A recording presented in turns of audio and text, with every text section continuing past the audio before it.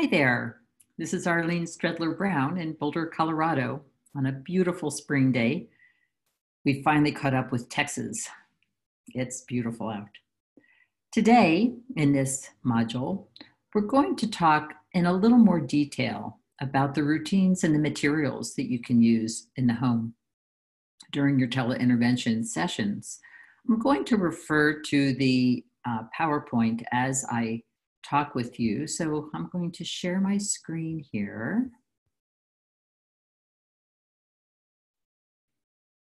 There we are.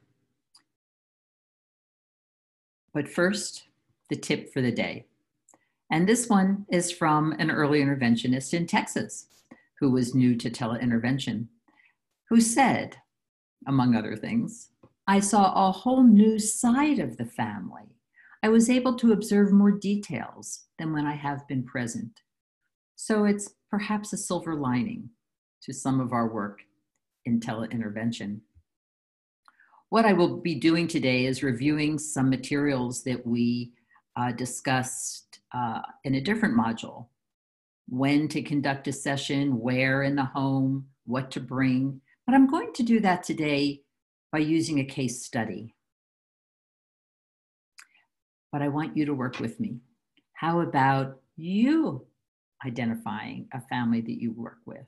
And that can be your case study. So that as I talk about little Catherine, my case study, you can start to think about one of your families. So let me tell you a little bit about Catherine. Chronologically, she's 24 months of age. Developmentally, she's 16 months of age, which means she has a cognitive delay. Her language age is about 12 months. So her language age has not kept up quite with her developmental age, but she is at the single word level, and that's the focus for today's session. The communication approach she's using is a simultaneous communication approach. The parents are really hoping for Catherine to listen and talk. She has hearing aids. She has a bilateral, moderately severe sensorineural hearing loss. But they want to use some signs, especially during this time when they're encouraging first words. So many first words are iconic. They look like what on your hands, the way they represent the actual word, the concept of that word. They just thought they would be using some signs at this stage in her development. Not that they sign all the time, but they certainly will during these activities. So think about your family that you're going to choose for today. Which family did you choose? And feel free to pause the presentation here each time I ask you to refer back to your family. So, when will you conduct the session? By way of review, there are 4 different times when you might conduct a session: during parent routines, during child routines, during play routines. That play could be initiated by the parent choosing a toy or by the child choosing a toy.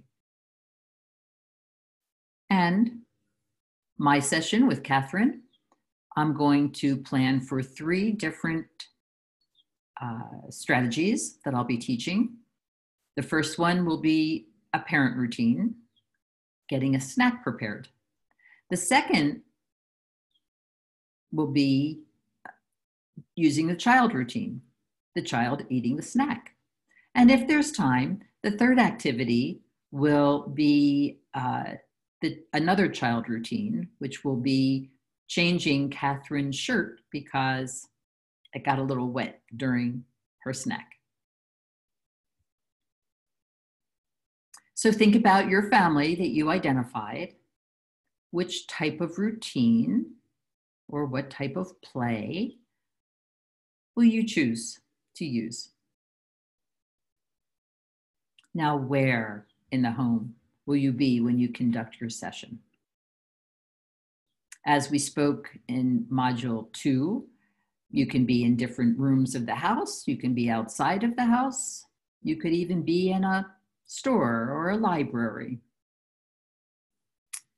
In my example with Catherine, I want to refer back to this 5-part rubric of a home visit, because we're going to be in 3 or 4 different rooms in the house during this session.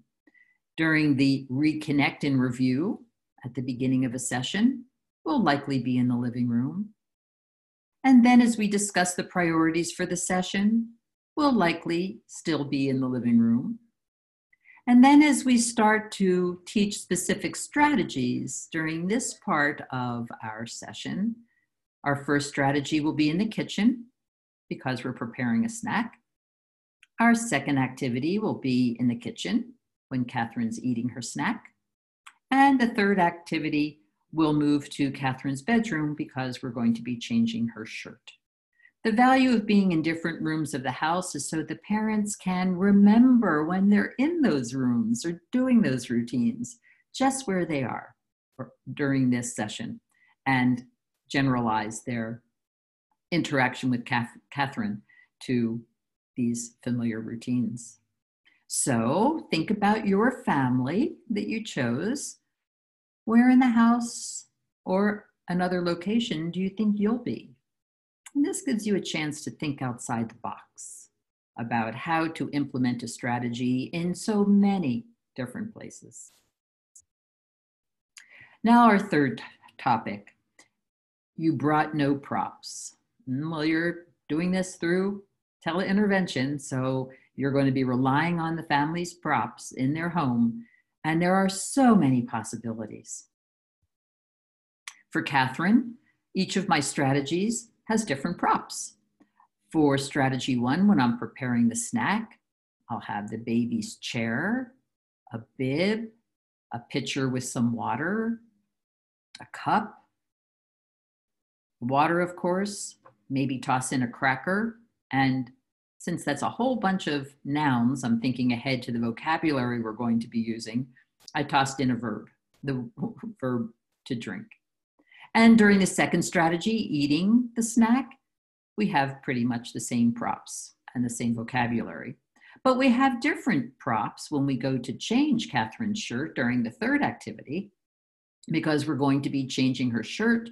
She might be on the floor, laying on a blanket, sitting on a blanket. She might be on a changing table or a bed. We'll have her shirt, of course, and some other vocabulary that you could design to go with that. But what I want to do is I'm going to outline a session plan, and I'm going to focus on just the first activity, just to break this down for you so it can get you thinking the way I'm thinking about our intervention and teaching strategies. Every strategy that's taught has a goal and an objective, and then, of course, the activities and materials. But here's the more challenging part. You have a goal and objective for the child. During the same activity, you can have a goal and objective for the parent. And again, during the same activity, a goal and objective that relates to the interaction between parent and child. This is why our work is so hard to do. So we're going to talk about our first activity, the first strategy, and that is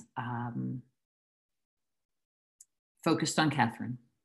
And the goal of the activity, since she's at the 12-month level in terms of her language, is auditory comprehension or visual comprehension of single words. The goal is comprehension. The objective is single word level. I even broke that down a little bit and said, I want Catherine to be exposed to a whole lot of single words, mostly nouns. I'm going to toss in one verb. It's our parent routine, preparing a snack activity, and the materials, a cup, water, cracker, eat, drink, the bib, the chair, etc. But our work doesn't end there. If it did, it would be you working with the child, and that would be child-centered intervention. So let's bring the parent into the mix. Same activity, preparing the snack, but this time I have goals for the parent, and that is to teach the parent to use more repetition as they're exposing Catherine to vocabulary. And the objective for this particular activity is to help the parents learn how to repeat the target vocabulary. For instance, chair, cup, water, cracker, and to repeat each word up to 10 times during this preparation of the snack. Now, of course, we're not just going to say chair 10 times. We would rather say, Catherine's chair, get in your chair. I'll pick you up to get in your chair. Catherine's chair, it's a little chair. My chair is big, your chair is little. This is the enriching vocabulary that can go with the parent repeating the word up to 10 times during the preparation of the snack. We're getting close to family-centered early intervention by having goals and objectives with our activities and materials for the child and parent. But there's a third piece, and that's something about the dynamics of the parent and child working together. Think about your family. Here's what I'm going to do with Catherine. My goal for this parent-child interaction is to teach the parent to attend to Catherine's interests and to be cognizant of Catherine's participation in an activity. Well, let me focus on one little piece of that in this objective, and that's going to be for the parents to notice Catherine's mutual gaze and joint attention. Mutual gaze is parent and Catherine are looking at each other. Joint attention is Catherine and parent are jointly attending to the object that they're talking about, the water, the cup, the chair. The activity is the same, the materials are the same. We're still preparing a snack. Think about your family. Think about each family that you work with. Your goals will be different. Your objectives will be different. Your activities will be different. Your materials will be different.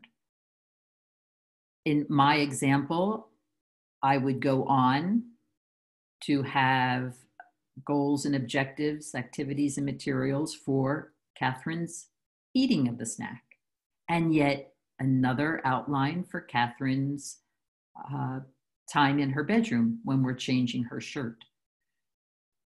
How long does it take to prepare a snack?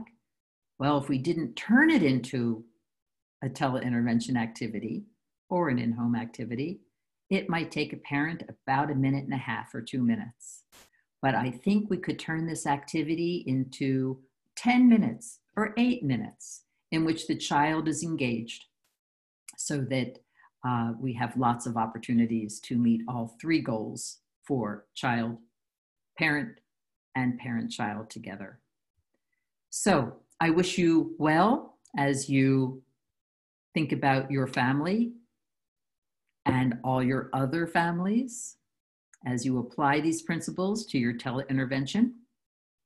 It takes a little bit of thought, and it's a whole lot of fun. Till next time, bye-bye.